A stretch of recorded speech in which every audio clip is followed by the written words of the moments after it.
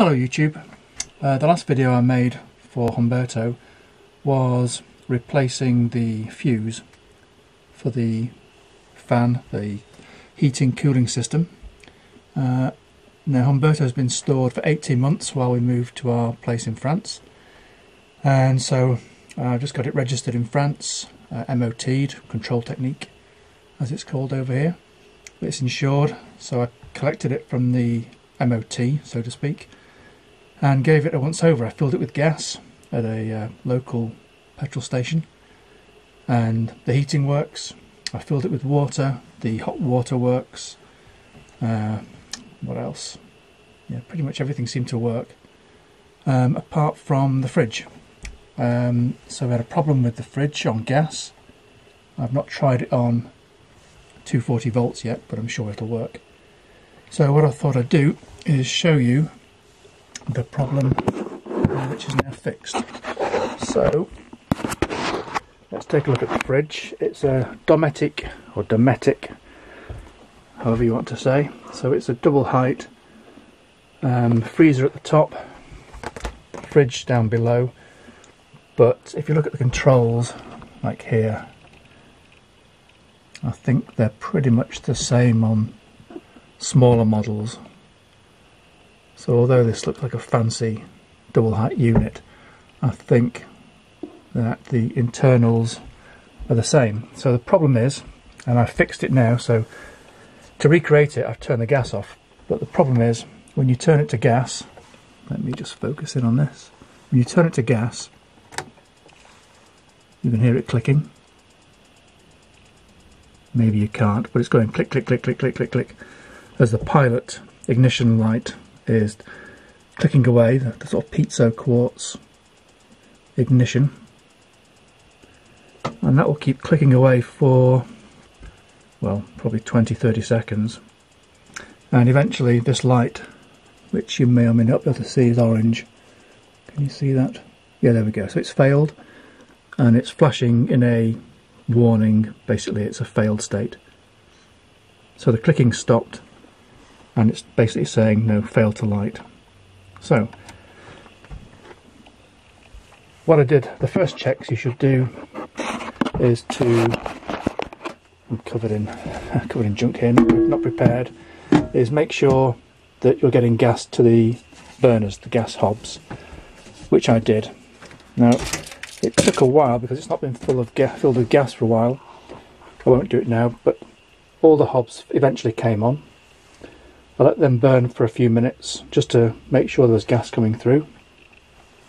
So we know there's gas in the tanks. I then checked the gas taps. Now you can see here, hopefully, that I've actually turned off the fridge to simulate the problem. But make sure the gas taps are on. In our case, when they're vertical, that means they're on. But you know, if the hob's working, make sure that the fridge tap is turned the same orientation as the hob. The next thing I did, because it's over at the top of the fridge, is our grill and oven. So I made sure that came on, which it did. So I let that burn for 2 minutes to make sure gas came through to this side of the motorhome in this, what's called a tech tower, Dometic tech tower. So I know that I've got gas.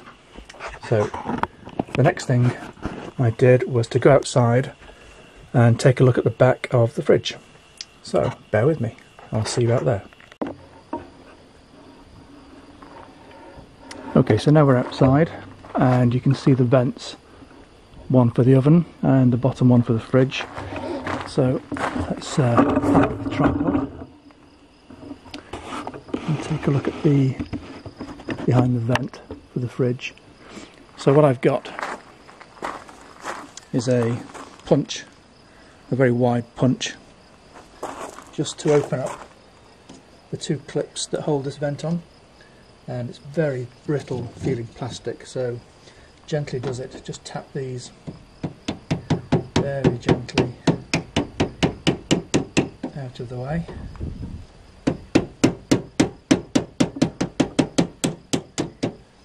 feel any resistance, then stop, because it's plastic on plastic.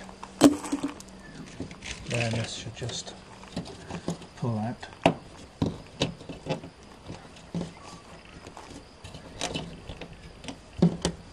He says.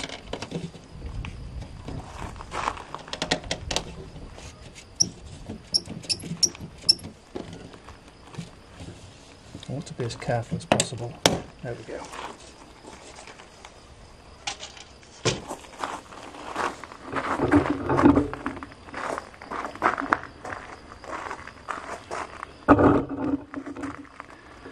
Okay, so let's take a look inside here.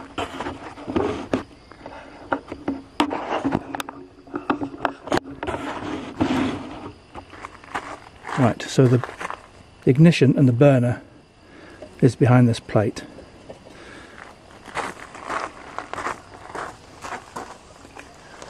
And there's just one screw behind here. This isn't where the fix is, by the way. This is just to show you where the ignition lies.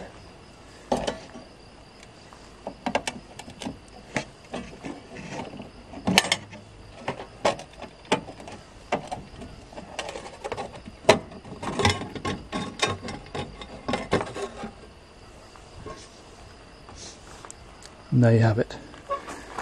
So hopefully you can see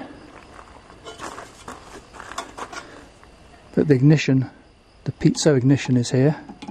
These white insulated kind of ceramic ignition, what do you call them?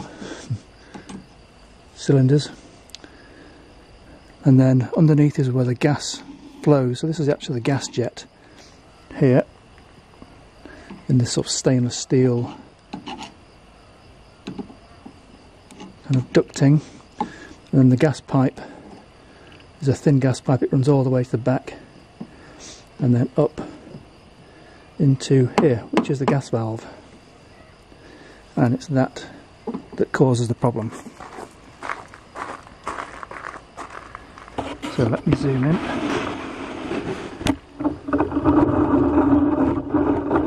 Okay. So here's the gas valve. So what I did to fix this was to get my drill, my DeWalt drill, and put it on hammer setting. There's no drill bit, so I put it on hammer setting. Let me just park that. I went inside, I switched on the fridge, put it to the gas setting, and I could hear it clicking away. And at that point, it should open the gas valve in here, let gas flow down this thin feeder pipe into the burner, past the ignition, ignite, and then light, and then the thermocouple will then switch off the ignition once it's lit. So what I did, I turned on the gas valve at the fridge. I could hear it clicking. I ran outside with my hammer drill. I put the hammer drill against the gas valve, and as soon as I did that, I could hear it light. Woof! It lit. And so what it was just a sticking valve. And reading the forums on the internet, it seems that a lot of the problems are with the valve in here sticking after a long winter layoff. So it's a very common problem. And in this case, you know, touch wood, a very easy fix that's probably saved, you know, definitely saved a trip to the repair shop, possibly the bill on repairing or replacing the gas valve. What I don't know is if it'll, you know, keep working now, but hopefully now it's free, and if we keep using the van and the fridge, it should keep working. So that's the end of that fix. So what I need to do is just reassemble this.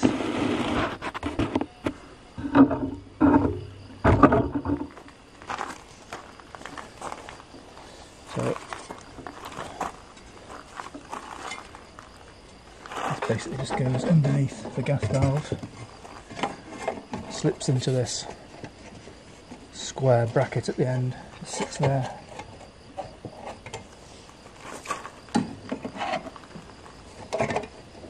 Slides over a locking screw. Tighten up that locking screw. And that's done.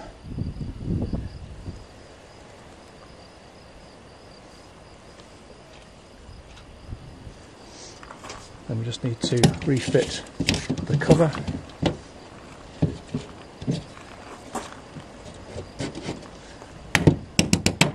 Gently tap it into place.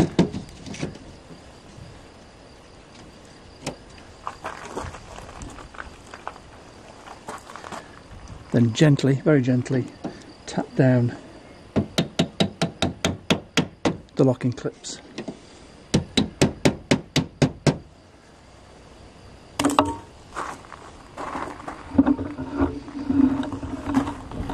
So, that's fixed. Hope that's been of some use, and have fun. And I hope your fridge doesn't stop working, but if it does, I hope that's been a help. Okay, bye YouTube.